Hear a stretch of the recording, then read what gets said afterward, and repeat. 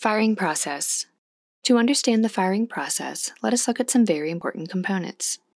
We have the hammer, firing pin, the cartridge, and the barrel. The barrel houses the lands and grooves. The cartridge consists of 4 components: the bullet, the powder charge, the case, and the primer.